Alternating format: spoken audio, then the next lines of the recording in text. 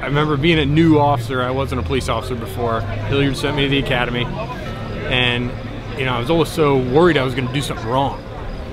And I remember Sean just stopping me one day and saying, "Hey, I got your back. I'm not gonna let you get in trouble.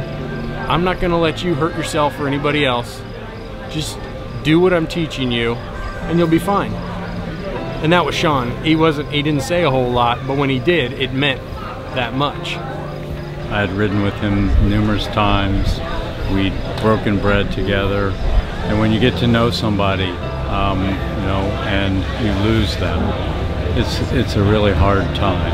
And as I wrote the speech, all of those emotions continued to well up.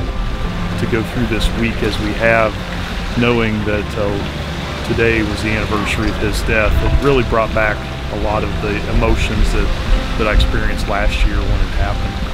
When Sean made his last trip through the city of Hilliard, I think the outpouring from the community really showed all of us how much the people of this community think of our first responders. Every day I'm thankful that I can, one, be a police officer, and two, serve in a community that appreciates their first responders. Hilliard is a very special place. This is a community that cares about our first responders, and the support that we have had here, I think, is second to none. And it helps us knowing that we have the support of our community to be able to do the job that we do.